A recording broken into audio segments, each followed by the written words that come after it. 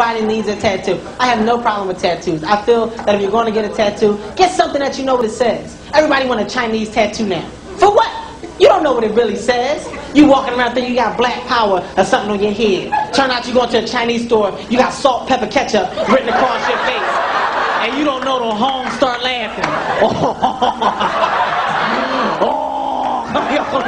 Look at this on salt, pepper, ketchup right there. No, this ain't black power. No, not trouble, not trouble. Salt, pepper, ketchup. Be careful. Do things that we know what we're doing, man. Stop doing crazy stuff. You know what's funny? This is Leviticus 19:28. Ye shall not make any cuttings in your flesh for the dead, nor print any marks upon you. I am the Lord, Yahweh Ba'ashem Yahushua. Call Allah. Yahweh Ba'ashem Yahushua Ba'ashem Kakadash Brakatah Wa Brakathum. This is Providence in Babylon, Tampa Bay, Florida. Double honors to the teachers and the head apostles of the great millstone of Ruel. Peace and salutations to the Akim are pushing out this work of truth and sincerity. Also, Brakatah to the Akwafim who are listening as well. We want to get into the topic of not putting or adding more tattoos to your body. All right? Not putting or adding tattoos to your body in this truth. All right? Tattooing yourself and putting markers upon your body is going off. Especially the body isn't yours. You think that it's yours, but it's not. You know? That's why the soul leaves the body and the body remains in the dust. You can't take that body with you because that body, that vessel isn't yours. All right? The human body. All right? So, I'll repeat that precept again. It's Leviticus 19:28. Ye shall not make any cuttings in your flesh for the dead, nor print any marks upon you. I am the Lord, Yahweh Ba'ashem Yahushua. Ye shall not make any cuttings in your flesh for the dead. And, you know, and there's a lot of people out there that tattoo their, family members when they die from this date to that date. You know, there's a lot of people like that, you know. And before we were in this truth, man, you know, some who have tattoos, we didn't know any better. And if we did, and we still did it, we were ignorant of it. But now it's plain in sight within this truth that, you know, the Lord said in plain speech that we're not supposed to add tattoos or put tattoos within our body because it's not our body. You know, like the Lord said this, you know, in the New Testament. You can grab a 21:5 while I search the verse. This is Leviticus 21:5. They shall not make Salakia. They shall not make baldness upon their head, neither shall they shave off the corner of their beard, nor make any cuttings in their flesh. So we're not allowed to make cuttings of the flesh, man. You know, some of these people who put the tattoos on their body, like they think that they know what it means, you know, but you know, every tattoo has a different origin. You know, it has all kinds of origins within those tattoos, man, depending on what it is. Skulls, hearts, you know, tribal markings, you know. We came across this book that I have for a while. Do you have the book, or should I bring out the book? Oh, I can tell you the title of it if you need me to.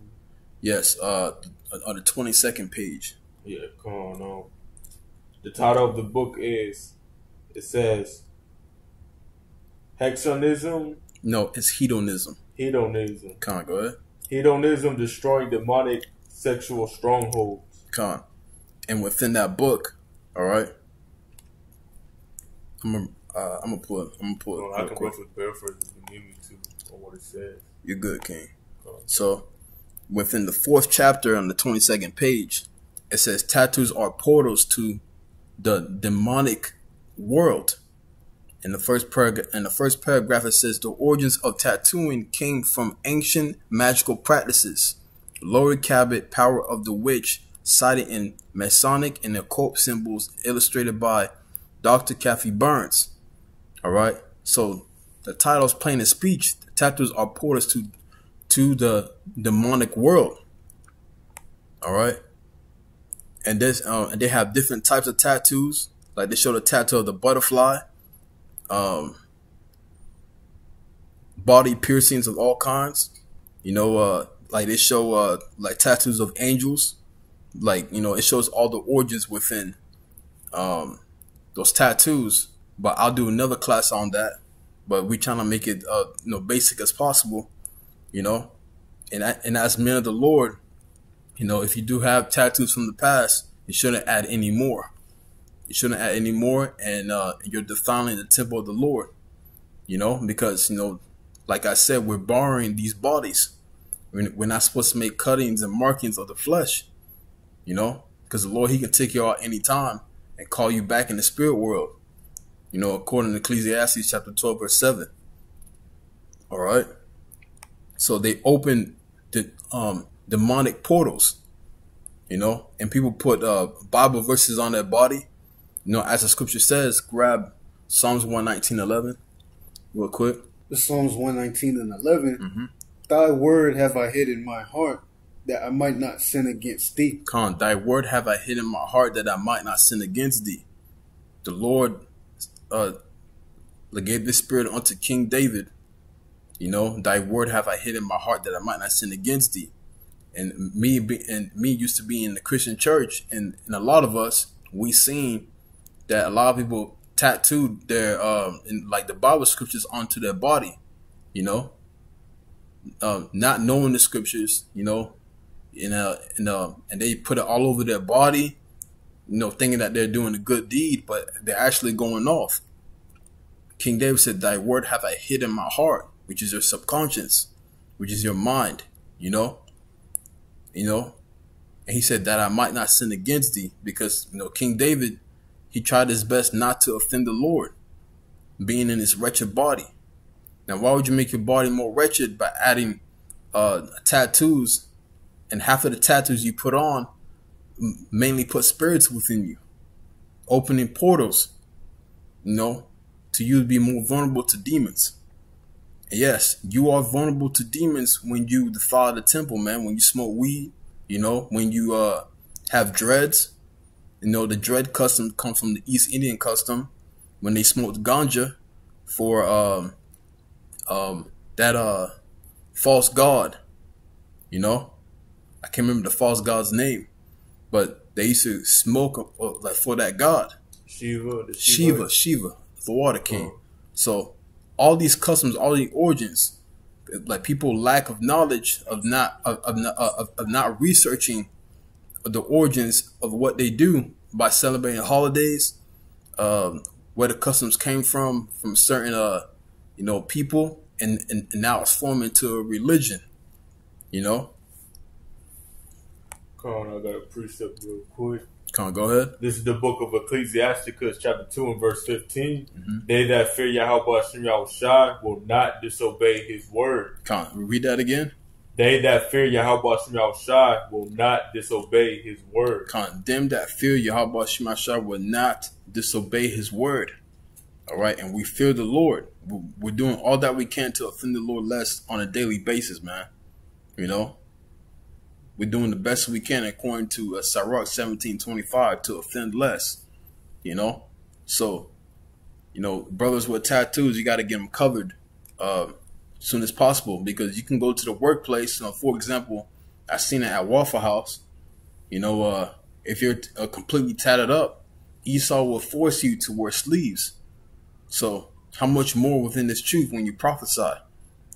So, make sure you cover that up as well. If you do it for Esau, Edom, the so-called white man, you know, you have to do more for the Lord, you know, and cover that up, you know, to the best of your ability, like you know, like depending on where you got tatted, you know.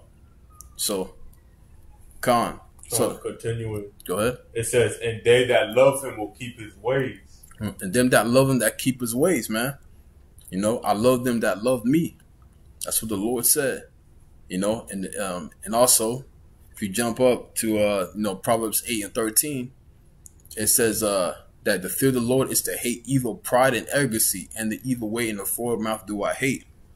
So whatever the Lord hates, we must hate it as well. And you know, and whatever was done, it's done. Now repent, and don't add sin unto sin, which is iniquity.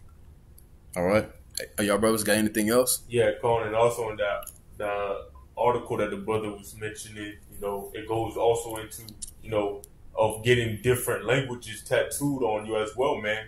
All right, because that is a whole different type of language, man, that you don't even know what you're getting on you. Okay, and if you get those Chinese letters, that actually goes into the I Ching, okay, which is the I, capital I space CHING, all right, and it's pronounced I Ching, and that's a type of witchcraft. Okay, it says I Ching, an ancient Chinese manual of divination based on 8 symbolic trigrams and 64 hexagrams, interpreted in terms of the principles of yin and yang. All right, so it's a type of divination that they use. So that's why, our people, we fall into snares in this society. They teach you you're cool to have, tattoos. Women will want you if you have tattoos and all these things. But that's actually, us going against the Most High if you indulge in that. And, you 2/3 that forsake the Heavenly Father. If you forsake this word, you forsake the Heavenly Father. That means the Most High will forsake you, and you'll be, led to your death and destruction. But the ones that's in this truth, if you have the tattoos, obviously repent. You know what I'm saying? Don't get any more, And as it reads in Numbers chapter 23, verse 23, it says, surely there is no enchantment against Jacob, neither is there any divination against Israel. That's right. So we're protected in this truth under the hedge that Yahweh Shai has for us. So all you have to do is repent and not get no more. But one of the elders, of GMS, they said that, you can't be having that prideful spirit or glorying in your tattoos that you already have. You can't be coming in that type of spirit. All right. So with that, make sure that you're not continuing getting any more tattoos, because you shouldn't. You should follow the words of the Heavenly Father, which was brought out at the beginning, of not making any marks. Okay. Not having any marks upon you, which if you go into the word marks, it goes into tattoos, man, in the blue letter. That's right. Okay. So also I wanted to bring this though out. Come bring it up. This is the book of Ecclesiasticus chapter 5 and verse 15. It says, be not ignorant of anything in a great matter or small. So, a lot of people will be like, well, it's just the I Ching or whatever, it shouldn't matter. No, you should do your research before you get something branded on your skin, man. You should understand the origins of it, where it comes from. Don't just do it just because the crowd say to do it, just because, it's a trend, You should do your research, man, especially our people, man. Our people are destroyed for the lack of knowledge, man. Do your research and study and get understanding and what these characteristics, traits, cultures may be, whatever it may be, because it can lead you to your death and destruction, man. Because the Most High can really judge you for that. So that's why we're supposed to be humble in this truth and thank the Most High that He's given us the ability to bring out this truth, this understanding to warn our people, man. To forsake our sins, the sins that we do, and offend less, man. We should not be continually doing the same thing every single day. We should be getting better to serve the Most High, man. And that's a good one we can end off on, of offending less, forsake that sins, return to Yahweh Shai. Khan. So I seen the precept that I was trying to grab earlier. 1 Corinthians chapter 6, verse 19. What? Know ye not that your body is the temple of the Holy Spirit, which is in you, which ye have of the Most High, and ye are not your own? All right. For ye are bought with a price. Therefore glorify the Most High in your body and in your spirit, which are Yahweh's. All right. Yahweh Shemashai's. So listen, man. This body is not, it's not for you. It's for the Lord. He's one who sent you down here. He's the one who sent you out. He owns your body. So whatever you do to it that's adverse to the scriptures, then he's going to punish you for it, man. By death by pain. All right. And also, I like to mention, it was like a comedy stand-up with Kevin Hart. He's talking about how Eve walked into a Chinese restaurant. She had Chinese tattoos on her, and the Moabite was laughing at her. She thought she had black power in those Chinese writings, but it was salt, pepper, ketchup on there. You know what I'm saying? And the dude was like laughing at Eve, not knowing what she put on her body. So don't be ignorant, man. Don't be ignorant, great or small. All right. So, is there anything else you guys have? Come on, we can end it on this. This is the book of Ecclesiasticus, chapter 17, verse 25. Return unto Yahweh Shem Yahushai and forsake thy sins. Make thy prayer before his face and offend less. That's right. And steps, man. Return to the Lord, forsake thy sins, make thy prayer before his face, and offend less. 1, 2, 3, 4. All right. So, and that's a part of being resilient, or in resilience. You know, to bounce back, to get back to it. A just man falls 7 times, but he gets back up. You know. So, I hope this class was edifying to the elect. Call Allah. Yahweh Ba'ashem Yahushua Ba'ashem Kakadash. Till next time, we say Shalom. DTA Ababa Ball soon.